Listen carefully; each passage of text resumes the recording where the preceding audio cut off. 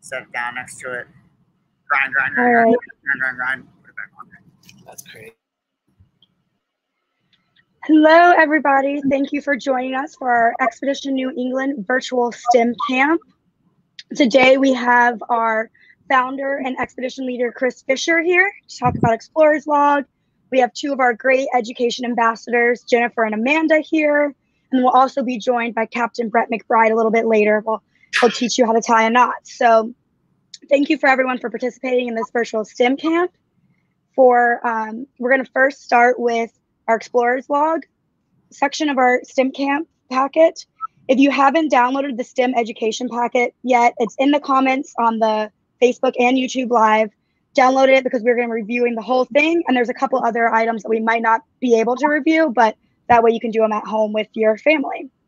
So with that being said, we're going to start with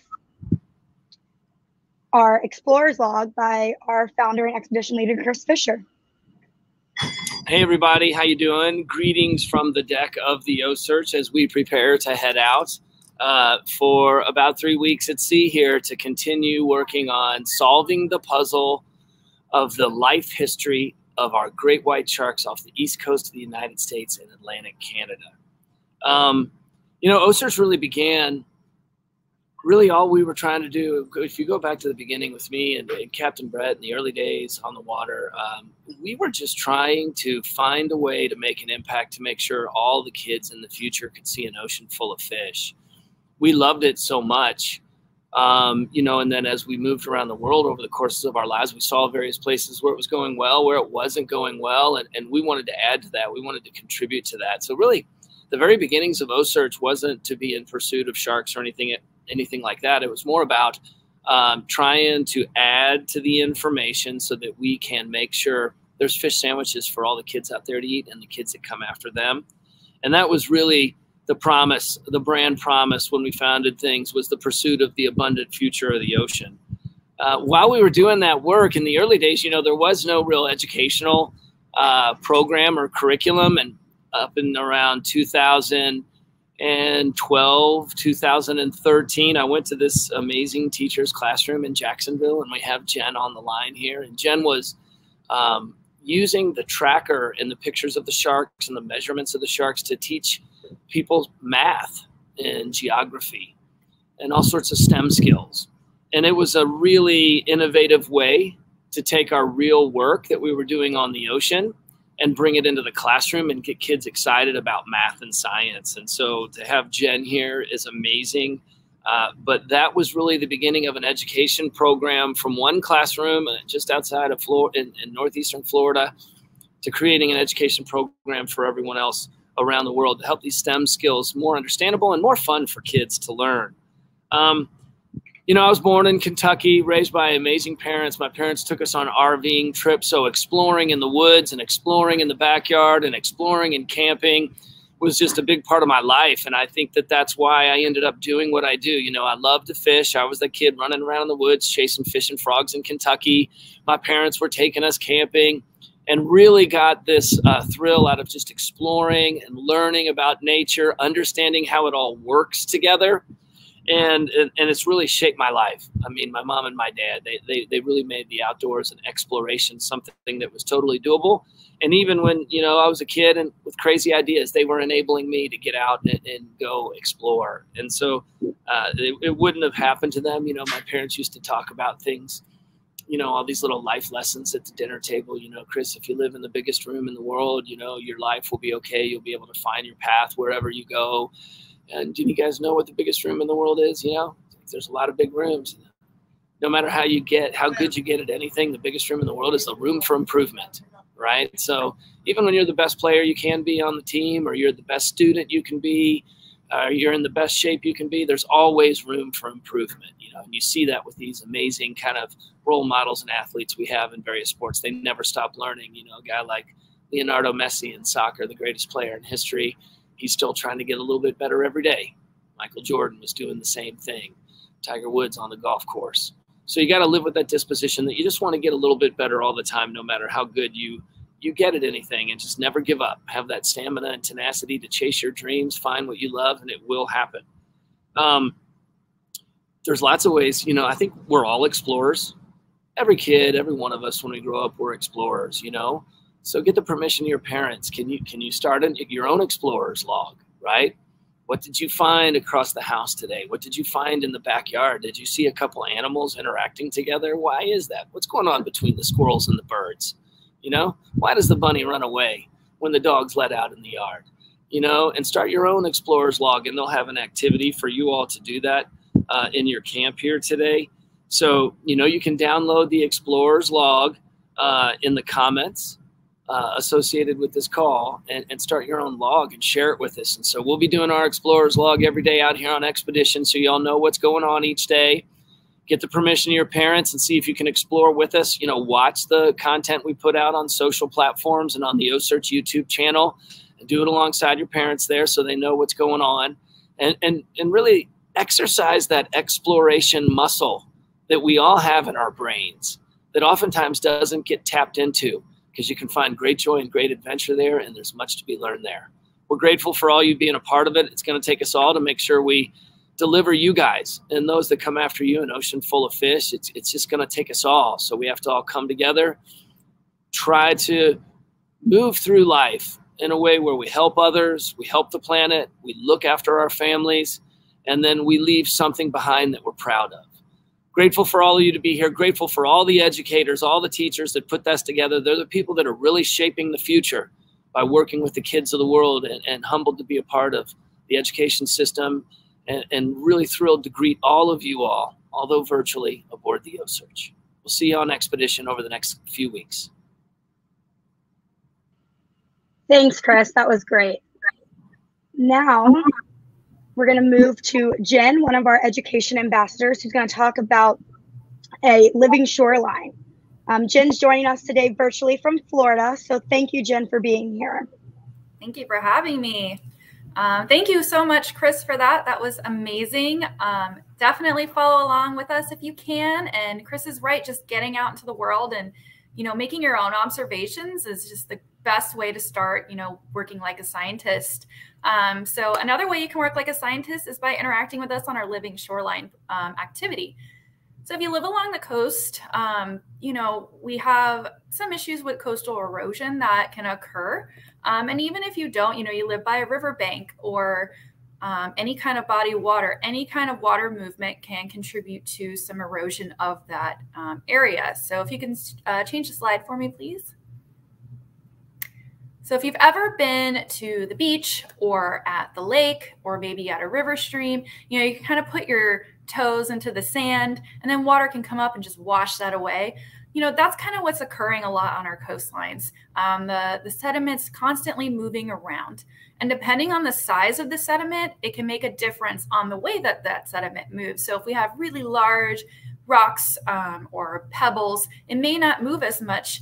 But when you have fine sand like we do in Florida, it can move away a lot more rapidly. This can be caused by a couple of things, and it can impact our shoreline stability. So things like, you know, just erosion from that water movement. I was talking about flooding, tidal ranges, which if you're up, you know, in the Northeast where we're on expedition right now, we have very vast tidal ranges up in that area. Sea level rise can contribute to this, and as well as winter and summer storms. You know, here in Florida, it rains every single day. So, you know, sediment can be washed away at any given point. So next slide, please. So there's a couple of different ways that we can help work towards combating this erosion of an area. One of the things that happens pretty often are using hardened structures. So stuff like jetties, which I put a picture here. That's the one from Cape Cod.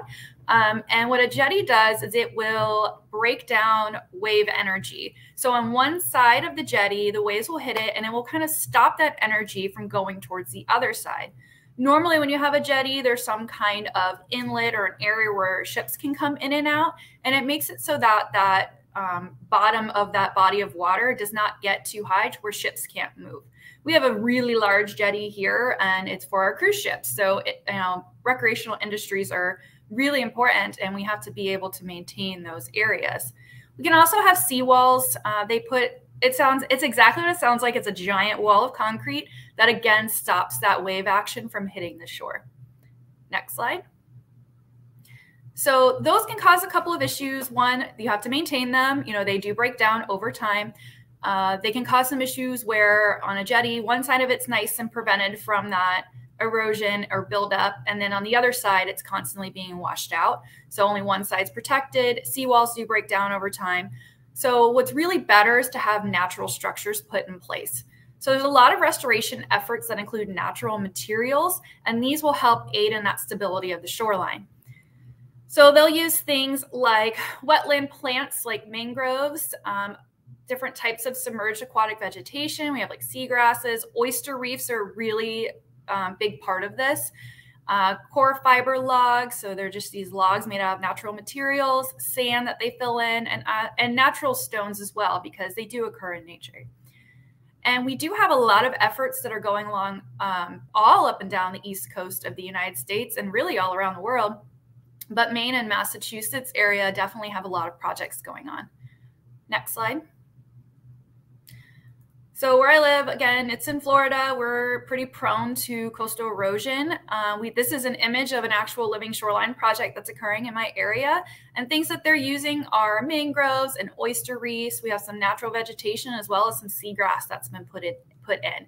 As you can see too, this picture, it creates a much nicer natural, view versus a giant concrete wall. So on top of it helping in a natural way, it's also creating a habitat and an ecosystem for different organisms, including our sharks. So, the Indian River Lagoon here is a nursery, and a lot of other places up and down the coast are nurseries for juvenile sharks. So having these natural ecosystems put back in place are very important in order to maintain all of those different organisms. Next slide. So what we have done is we're going to challenge you to actually create a living shoreline. We have a really fun activity in our packet where you are tasked with going to our tracker, going up to the area that we're in currently, which is the New England coast, zoom in really far into that map, like I have this picture here, and you can find an area that is kind of void of greenery. When you zoom in, you can see what I'm talking about on the map. There's different spots that are nice and green, and then we have these areas that are just kind of a gray color on the map. Zoom into that area and see, maybe research a little bit more about it, look up what's going on there. And you can also go to Google Satellite and look at this too, with your parents' help. And you can start building a shoreline for us and seeing the different components that you can put in to help stabilize that shoreline, as well as help design a new habitat for some of our shark friends that we have out there. So next slide. And up next, we have Amanda to help you learn how to kick plastic like OCEARCH. Hi, everyone. I'm Amanda. I'm coming from Dayton, Ohio. And today we're going to talk about how you can kick plastic like OCEARCH. OCEARCH is dedicated to the conservation of our oceans, and we try really hard when we are on expedition to kick plastic. So we're going to talk today about where you can find plastic in the ocean, how it affects our marine life and our sharks, and what you can do to help. So where can you find plastics in the ocean? Well, you can find it almost anywhere. So we have a picture here, several pictures here, of places that you can find plastics. They wash up on shore from hurricanes. They can trickle down through streams, rivers, and lakes from inland. They are made by tiny pieces of plastics that are discarded into the ocean over time. They become smaller and smaller, and they form microplastics. And they eventually are all over the ocean. Some of the pictures here, you can see there's a jar of plastic that washed up ashore from England. There's the Mariana Trench, so that's deep down into our ocean, all the way from Antarctica. And they have different densities. So some plastics float towards the ocean surface, and some of the plastics actually will sink down towards the bottom of the ocean. And so the problem with this is that some of the plastic that's at the top of the ocean, the marine life, like birds or other types of marine life, can get tangled in it. And then the microplastics that are down lower are ingested by other fish. So the pictures here show that microplastics and plastics can come from all over the place. Next slide, please. How do they impact marine food? Well, in different ways. Toxicants adhere to the surface of the microplastics. Toxicants including heavy metals, chemicals, insecticides. And we don't know the direct effects of the actual microplastics themselves, but we do know what happens when animals are ingesting these microplastics that have these toxicants adhering to them, and they impact their health. And these toxicants are passed on to the predators, which we're going to see in the next slide. Next slide, please. Plastics can immediately impact sharks through entanglement. So larger pieces of plastics, sharks can get tangled up in them. But another impact is trophic transfer. And the phenomenon here is where contaminants transferred from one trophic level to another. So each trophic level represents a predator eating prey. So if you see in the diagram, you can see the different trophic levels, different prey that's eating the microplastics that have the toxicants adhered to them. And then their predators are eating the prey, and so on. So the problem here is that sharks are apex predators. So they're eating many prey items that are contaminated by toxic chemicals. So they ingest a lot more, but it really makes our ecosystem, our oceans, unstable. Okay. Something that you can see in the packet, we have a bioaccumulation activity.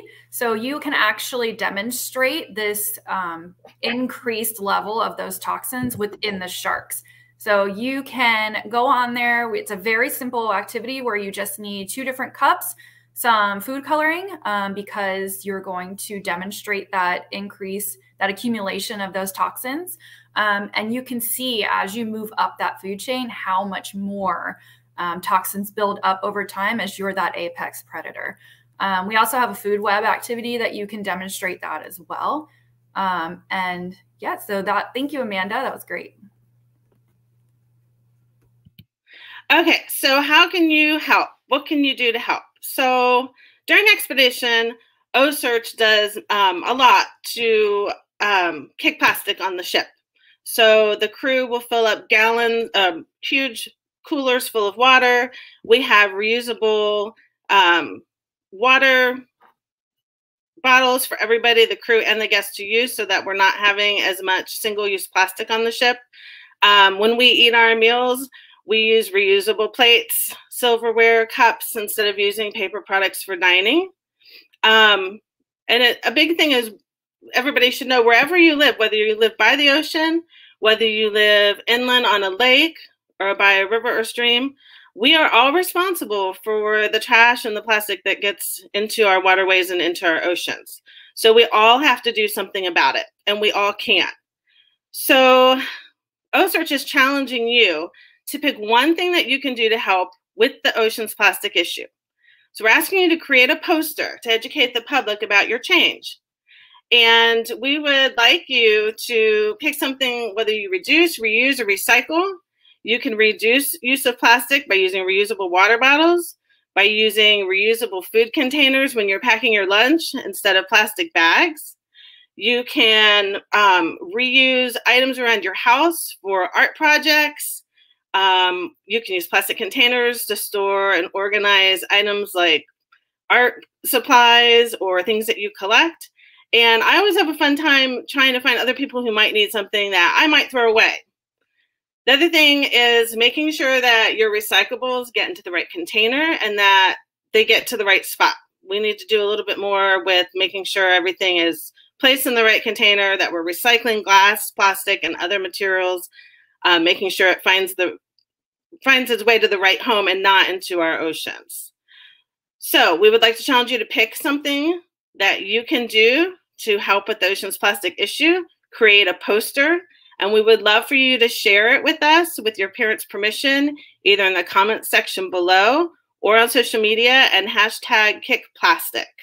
And you can also find this activity in our STEM Camp packet. And That's what in our comment section, right? Is that right, Dan?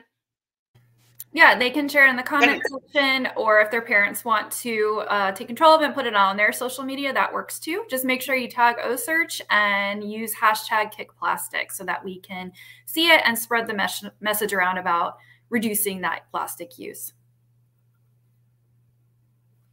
Okay. With that, I think we're ready for Captain Brett. Yes, so now we're going to be joined by Captain Brett McBride. He's going to teach us how to tie a knot.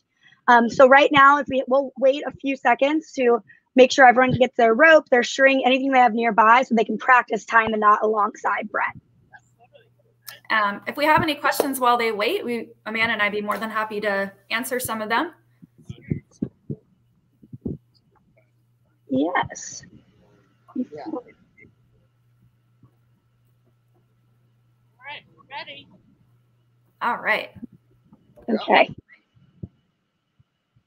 Let's do this. All right. So now we have Brett McBride and Christian joining us from the MV OCEARCH. Hey guys, kids, what's going on? How y'all doing this morning?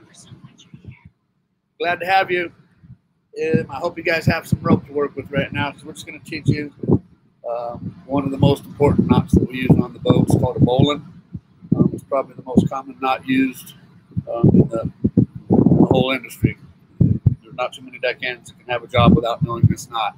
It's a very simple knot. It's easy to undo. It can hold a lot of pressure, but not get too tight. So when you want to undo it, you can still just undo it instead of having a super tight knot. One of the ways that you'll see online, if you wanted to look this up, there's people that have all kinds of interesting ways of doing it really fast, whether you're facing the knot or whether it's upside down to you. The basic idea is there's going to be a loop right there, and this side will hold it down when you put it through the loop. This side will pull down, this side will pull up as it goes over here on the other side. So what people will remember is there's an old saying says the rabbit came out of the hole, went around the tree, and back down the hole. And that will end up with a nice simple knot like that. When you pull it really, really tight, no matter how tight you pull it, if you want to open it up, take this, push it over like that, and this loop will open up and you'll be able to untie the knot. Hey, Captain Brett, why are knots so important on the MV OCEARCH? We use knots for just about everything. I mean, this bowline is used to tie fenders to the side of the ship when we're launching the boats in the water. We live on a big steel boat, and we have a fiberglass fishing boat, so have to have fenders hanging over the sides pretty much all the time, and all those big heavy fenders are tied with the bowline. And in that case, we do it upside down. So it is really important to not only know the knot, but know how to tie it from different angles, be able to tie it with one hand upside down while holding something. And then another reason why we use this knot is to tow the boats. When we do long transits, we will tow our center console or our other boat. If we don't want to pick them up with a crane and put them on deck, we use this knot to tow a boat, hundreds, if not thousands of miles. And, you can sleep at night because it's not going to slip, and it's one of the trustiest knots in the whole world, and it's easy to get undone. Loop through around the main line, back through the loop. There you go. Now we'll have Christian tie it a fast one. This is how I tie it, just a little bit faster. Take your tip end right here, and I just basically cross it and grab the tag end, and you flip it like that. So all you're doing is grabbing it, got your line, grabbing it, and with your other hand flipping it, and then that makes your loop like that. So it all happens in one motion. So instead of Captain Brett, like he did it, pre-making his loop, a lot of times when you have weight on this end, it's a lot harder for you to make that loop and hold that loop steady for yourself to, go through the hole around the tree and back through the hole. A lot of times there's a lot of weight on this end, and, you're trying to tie a boat or a fender. Take this side, just grab this, and then you pull up, and then you have your loop. And then after that, it goes just around the tree, back through the hole, and it comes tight like that. And you can download this from the STEM packet, and that's kind of what the knot looks like. And easiest way, the reason why this is so easy to get undone is that we call it breaking the back on it. So this is holding something like that. What you do is, this is the back to the knot. All you do is pull that upwards, and that gives you slack to be able to pull this line through, and then it comes undone like that. So again, I take my right hand with the end, my left hand, the rest of the rope, and I'm just grabbing that line down here with it over top of it, and I flip it up the inside. So then you see that creates the loop right there. So grab it, flip it up, go around, back there. Like that.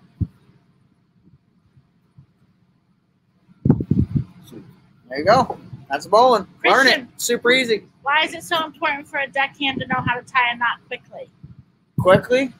There's a ton of situations where you're going to have to tie knots quick. I mean, you know, doing things quickly is not always the best, but in certain scenarios on the water, especially when you got to get a knot tied, you know, if you're fishing in a scenario where you need to catch a fish, you need to be able to tie a knot quickly. If the fish is right there, you only have one shot to get a bait in the water, and if you don't have anything tied up, you got to be able to tie something up and present it to the animal. Or, you know, if you have to tie a fender to save a boat from hitting the mothership, there's, you know, a bunch of different reasons why you should be able to tie a, you know, wide variety of knots. But this mainly is a really good starter. You know, this is just pretty much a baseline. Every single person should know how to tie this knot.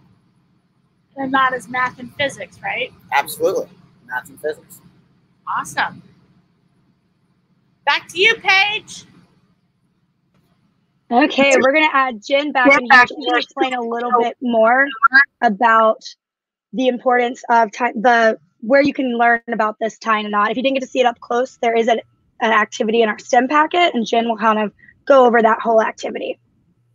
Yeah, so in our STEM packet, we did create an entire activity that demos how to tie this knot and why it's so important. You know, Captain Brett has been fishing his whole life, and you know, one of the things he did as a kid was tie knots constantly. So you guys, as you know, our young adults or our children that are the future of the ocean, you can start participating and learn how to be a deckhand, just like Christian that you saw there and Captain Brett.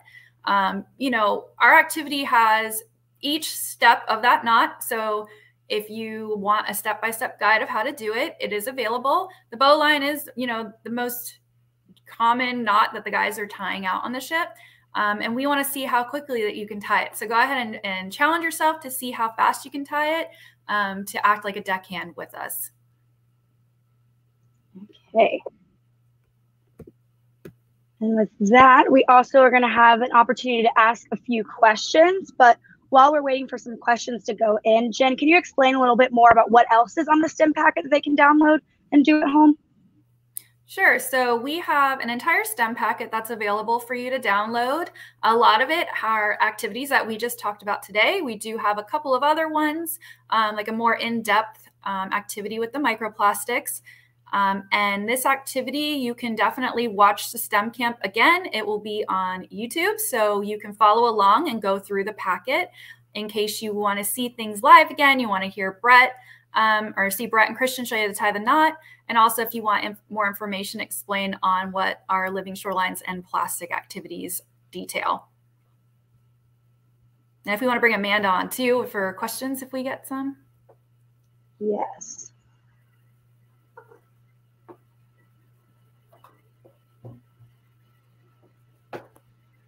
So you guys can ask any kind of questions. It doesn't have to be about the topics that we necessarily talked about today. You can also ask about expedition, or really anything for OCEARCH and things that we have done in the past or what we're going to be doing.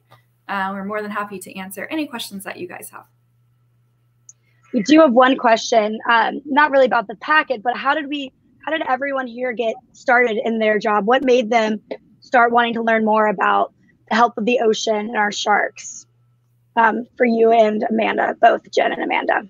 Sure. So I grew up in Florida, lived here my entire life. I used to surf as a kid, and I would interact with sharks on a daily basis while out in the water.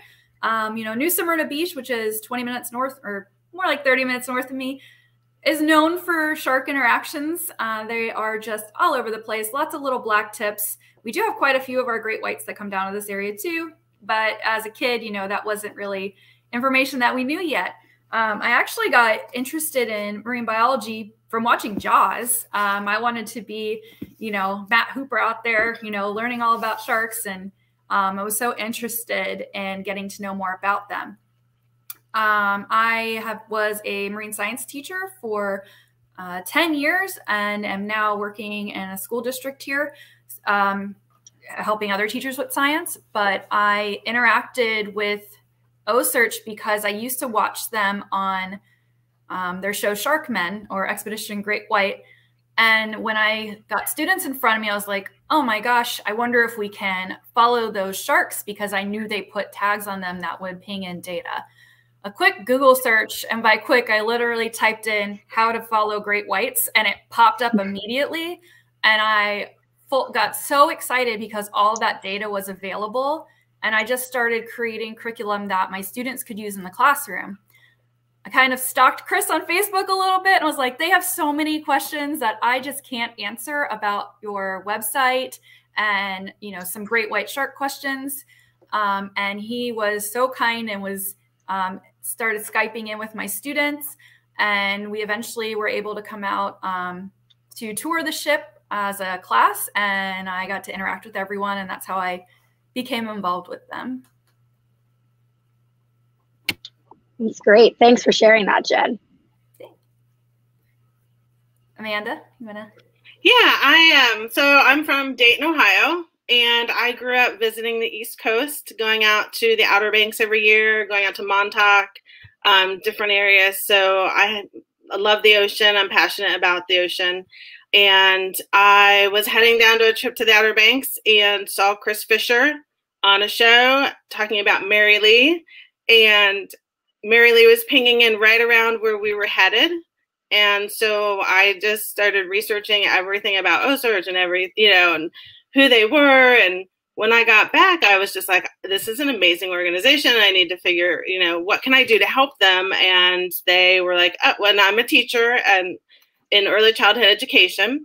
So I was just happy that they were looking for educators to come on board and help create curriculum. We've done STEM camps on the ship. We've done teacher workshops on the ship. And I'm just grateful that I can help them out and educate the community and be here today. Yes, thank you. We're so happy to have both you and Jen, Amanda. We do have a couple more questions. Oh, go ahead. I'll say, I think the most important thing to note is everyone involved with OCEARCH is passionate about the work. So if you're interested in working with sharks or the ocean as a whole, a lot of our scientists don't come from a marine science background. We have, geneticists and chemists and, many different backgrounds. It's passion behind what you're doing. So if you're wanting to be a scientist or work on a ship, really just find what drives you to make you want to, be part of something big like this. Amanda and I are educators, and the passion behind spreading the message about sharks and keeping the oceans healthy is really the important piece of how we got where we're at right now. Yes, we're all happy for both of you to be a part of OCEARCH and just work towards our mission of an abundant future for the ocean, for sure. So we do have a couple more questions coming in. So one question is, how can the people listening help engage both students, children, adults alike who may not live near the coast or may not get to interact with the ocean very often? How can we get them involved and engaged with the importance of sea life and ocean and how important the water is, even whether you live on it or not, to the whole of the earth? Amanda, do you want to? Amanda lives in Ohio, so Amanda, do you want to explain this for everyone since you don't live near the ocean? Yeah, I live near the lakes, and I'm passionate about the lakes, and so I think that what I was saying earlier in the Kick Plastic lesson was that we all contribute to the problems that are going on, and I think people just need to realize that even though you don't live by an ocean, the waterways that you do live by everything that's in it makes their way to the ocean somehow.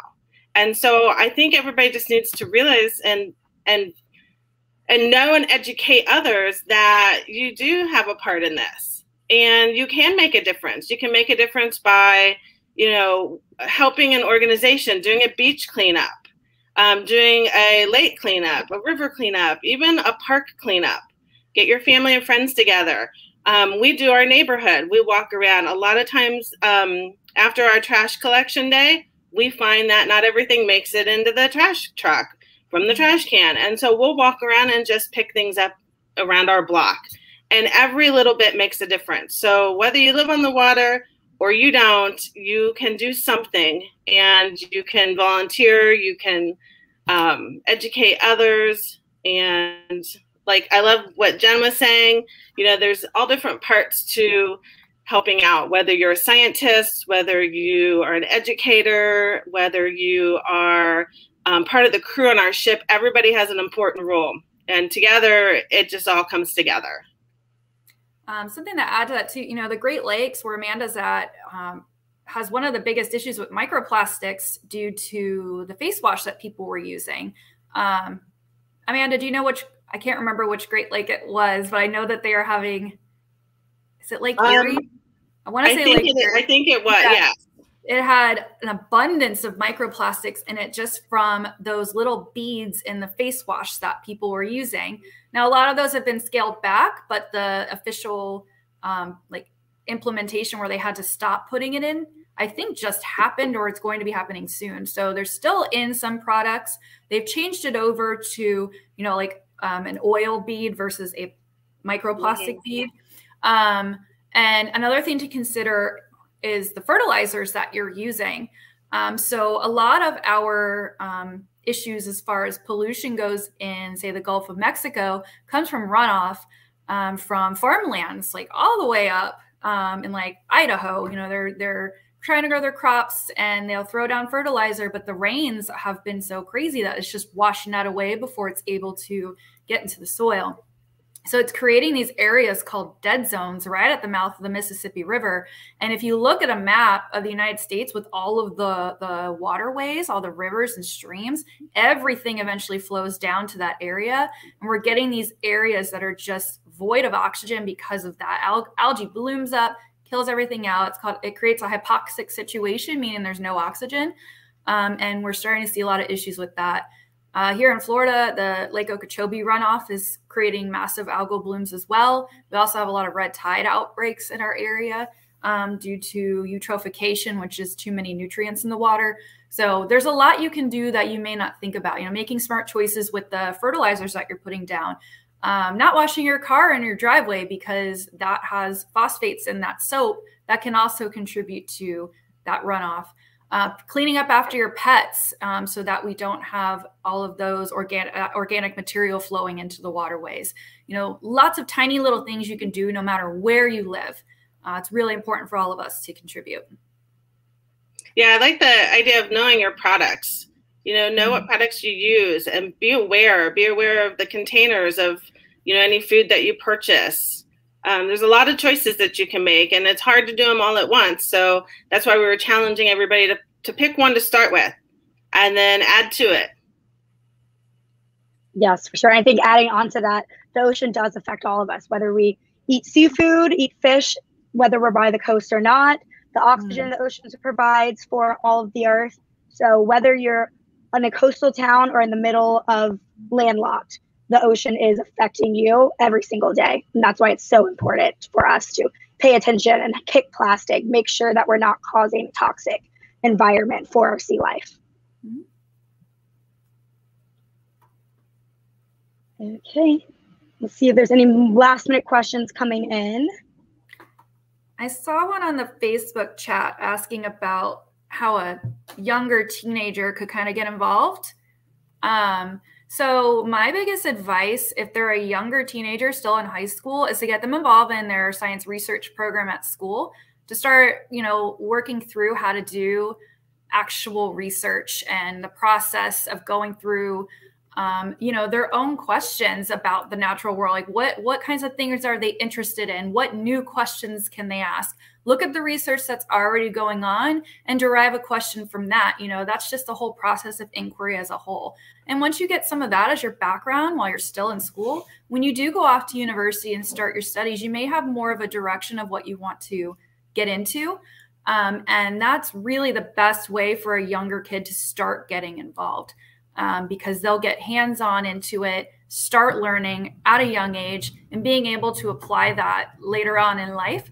And finding, you know, people to network with is really important, because, you know, there's an abundance of research facilities, and there's a lot of great professors that that'll be willing to help mentor you. So starting research at a young age and then eventually finding your way to a mentor program is really the best way for you to start working towards becoming a scientist in the field. And I think for sure also where Chris was talking about, just explore. Discover things around you. Keep your explorer's log. Do it with the packet, the explorer's log section. Keep your mind open. Explore things. Ask questions. Really just be curious, and that kind of helps you figure out more of the science. Okay, I think we're going to wrap up here. Jen, do you want to tell them anything else about OCEARCH's education program, where they can find other STEM packets, anything like that? Sure. So we do have a page on our website under programs. If you click education, you can see all of our curriculum that's available. If you click on STEM packets, you can see past packets that we've made. If you look at the expedition pages, all of our expedition packets from years past are on there. And this one, I know they dropped in the chat for you. I don't know if you want to drop it again quickly for them. And you can always email us at education@ocearch.org, interact with us on social media, so Facebook, Instagram, Twitter, and just keep in touch with us and show us how you're using that Explore log and all of the other components of our STEM packet, and just let us see what you're doing. It's going to be incredible to see you guys act as explorers, and tying knots and learning more about the ocean as a whole. Yes, and be sure to tag us and everything. We'd love to see all of the posters, the knots, all of that stuff. And follow us along. So we are in New Bedford, Massachusetts right now. We're about to head out tomorrow to start our true expedition on the water. So we're hoping to meet some new sharks, collect samples, tag them to kind of push the data further in our Northwest Atlantic white shark study. So be sure to follow along in real time. Yeah. All right. Well, thanks everyone. Questions, you can just email us or put it down in this chat and we will do our best to get to you. Yeah, and feel free to add comments, direct message, anything like that. If you have questions that come up later, we'll make sure to get a response. All right. Thank you, guys. Thanks, everyone, for coming. Thanks, everyone. Good luck on expedition. We're all going to be cheering for you guys. Good luck. Bye.